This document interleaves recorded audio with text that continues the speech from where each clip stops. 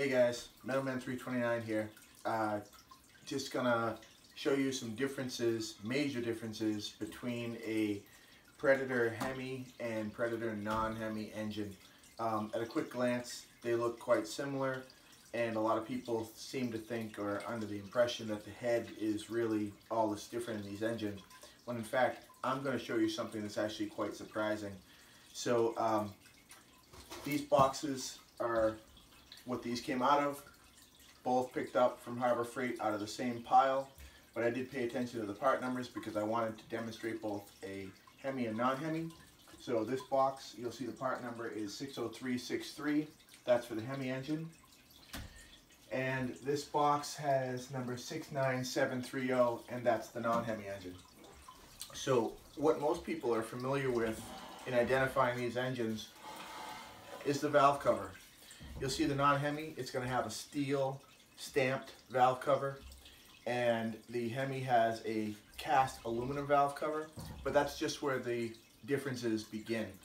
And at a quick glance, they do look quite similar, but let me bring this camera over here and I'll show you how different they really are. So here's a little bit of an up-close view of the two engines, and you'll see the pull start cooling configuration is actually quite different on one to the other. This has a lot more cooling fins than the non-Hemi, and even the pull start and the shape of it is quite different from one to the other. If you look at the decals here, you'll see that the decals are actually slightly different one from the other as well. And if you look at the airbox, you'll see this drops down here, and this one is straight across. Up on top, you can see the airboxes are quite similar, but different. And even more different, this exhaust, which is quite flat, versus this exhaust, which tapers off. If we come around and look at the other sides of the engine, here on the back you'll see the side cover. This is kind of a smooth aluminum casting, and the Hemi has more of a dull matte gray casting. There's also an identifying number here and nothing over here. Another view of the two, and you'll see that the gas tanks are quite different.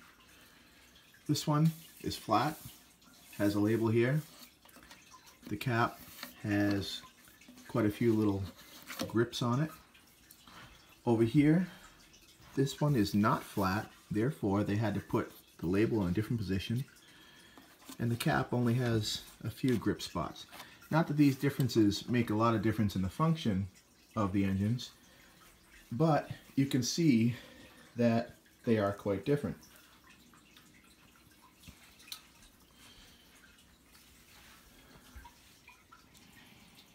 Now, the shaft heights off the table are going to be the same.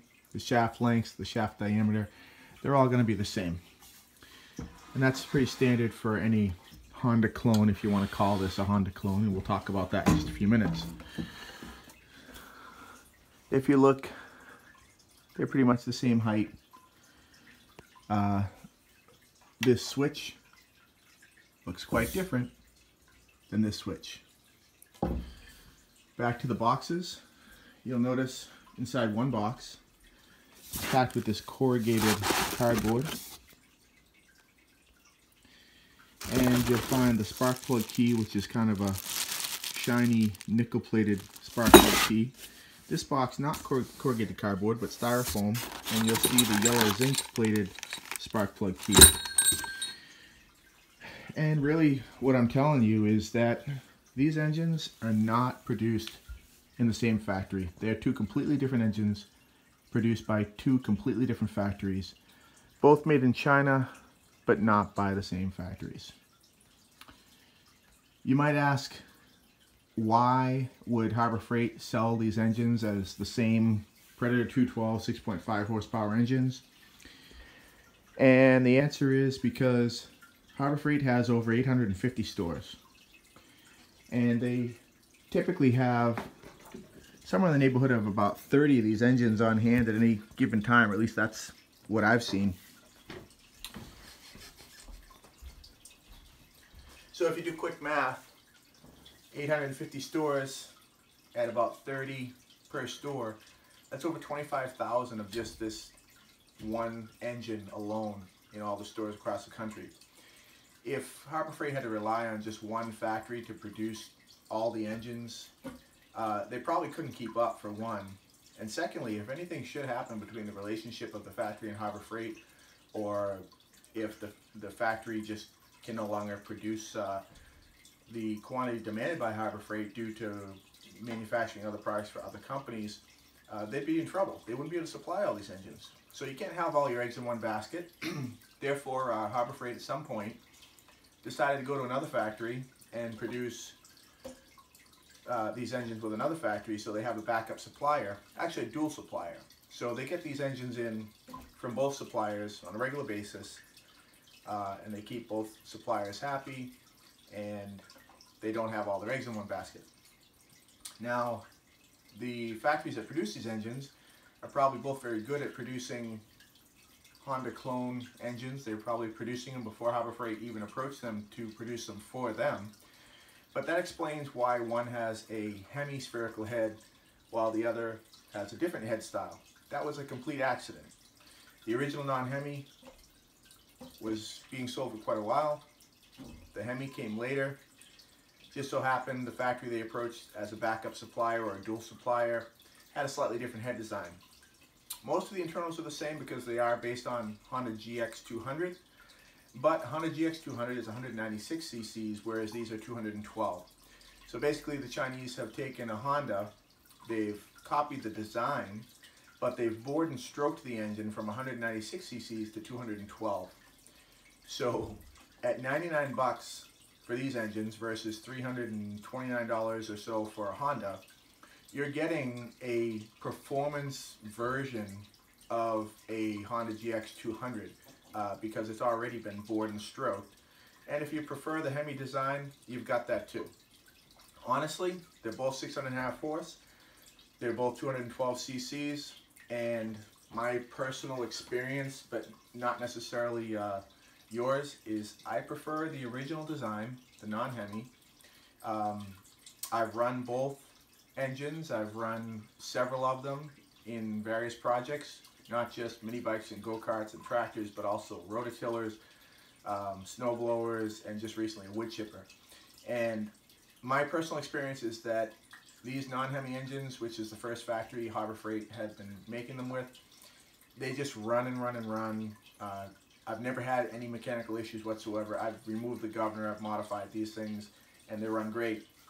The Hemi version, however, I sought after this when people identified that there was a Hemi version. I sought after the number 60363, and the first one was great. Second time I bought one, I had a problem. Right out of the box, tried to pull start it, and it locked up. It was completely locked up. Being brand new, I didn't think it was my place to take it apart and try to figure out what was wrong with it, because that's why I bought a brand new engine, so I didn't have to fiddle around with it. So I took it back to the store and they, replaced it no problem, and the second one was fine. 6 months or maybe even a year later, there was another Hemi that I bought. It ran for about 2 weeks and also gave me the same problem. Eventually it became difficult to start. It was like it was hydro locked. So I think that maybe the factory that produces the non-Hemi version has a better quality control, and therefore the tolerances are much closer and more consistent from one engine to the other. The Hemis, maybe this factory, although the Hemi design itself might be considered better with better rocker arms and that, but maybe the factory themselves just don't have the quality control that's as good as the first factory. That's a guess, and it's my opinion based on my personal experience. I'm not going to say whether the Hemi version is a better engine than the non-Hemi or vice versa, but actually after running both, for quite a long time in various projects, I tend to prefer the non-HEMI. But again, it's pretty obvious. You can see I wanted to show everyone different things they can look for to identify the engines, and just point out that they are two completely different engines built in two completely different factories. So if you knew that already, great. If you didn't, I hope this video was helpful. But anyway, we'll see you in the next video.